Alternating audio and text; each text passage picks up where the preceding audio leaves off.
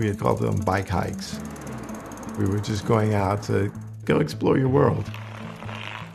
It would be at least 6, 7, 8 of us. Our parents said as long as you were home before the streetlights came on, you stayed as a group, you're fine.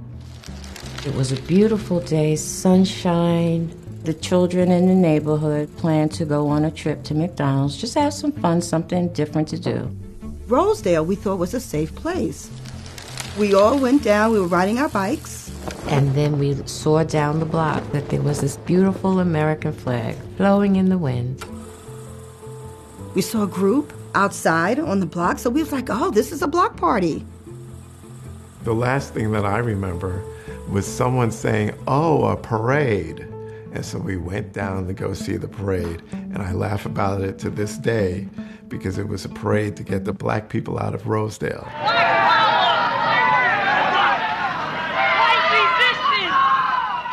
It's the summer of 1975. White residents in Rosedale, Queens are protesting black families moving into the neighborhood.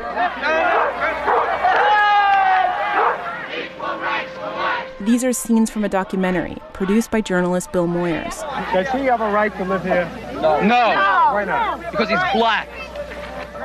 This was not the South. This was not Greenville, Mississippi, or Spartanburg, South Carolina, or Atlanta, Georgia. This was right in the heart of the greatest metropolitan area in the country. The documentary was found nearly 45 years later by a graduate student who posted a short clip on the internet. It went viral on Twitter and Facebook. And a question people kept asking, where are the kids now? Hey, Rob, this is Whitney Hearst calling from the New York Times. My name's Whitney Hearst. I'm a journalist. To answer that question, we called more than 90 people who had lived in Rosedale at that time. I was trying to find anyone that might have known someone. We couldn't find any white residents who said they'd been there. Came out because she got a little bit crazy. But we spoke with several of the black children. We wanted to hear what happened to them that day, to understand why their experience is resonating decades later. We went down to see what was going on, probably in the middle of the blocks. That's when we figured out it was something else. And it was something that we definitely were not invited to. We noticed that they were running towards us. I was like, wow. Like, why are they rushing towards us, not thinking anything negative? And then we heard, nigger.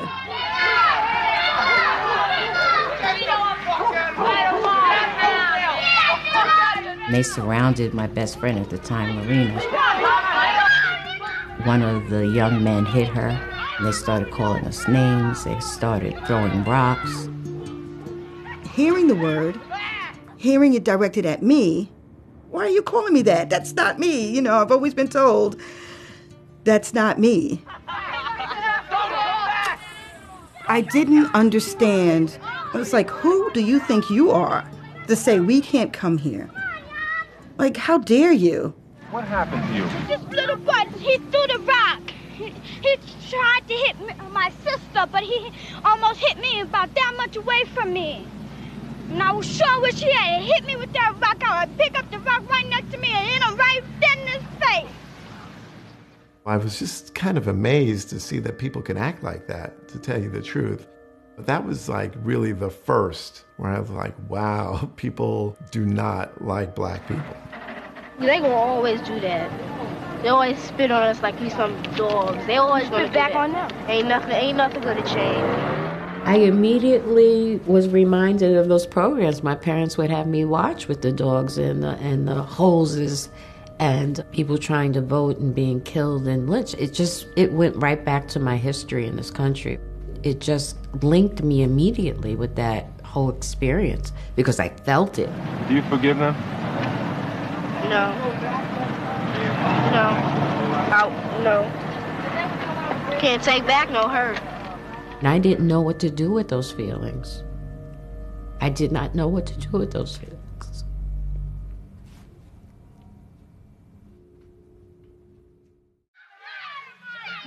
For Moyers, the video going viral shows how powerful images can be. He tried to hit my sister, but we were in their neighborhood. I do believe that television has been a great teacher. This country didn't really respond to what was going on in the South, although it was well known, until the sheriff in Birmingham turned the water hoses and the dogs on those young people who were demonstrating there. We knew about it, we heard about it, we were aware of it, but we didn't see it.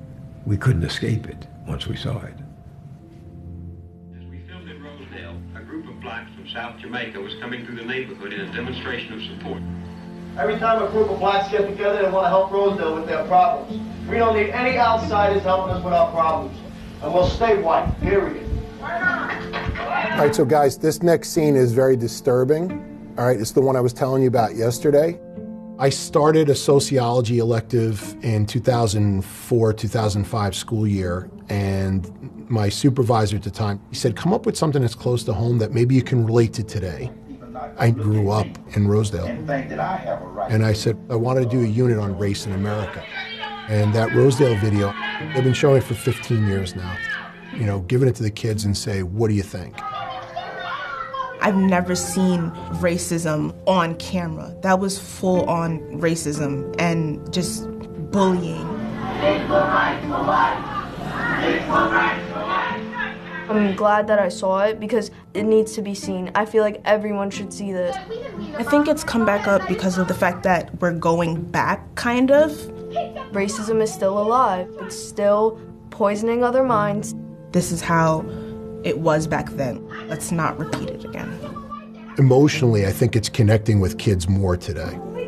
This generation is that I generation. They can see it in a 10-second span, make a connection to it. Can't take back no hurt. The kids are never going to forget that. They can't unsee it, and it's going to be with them forever.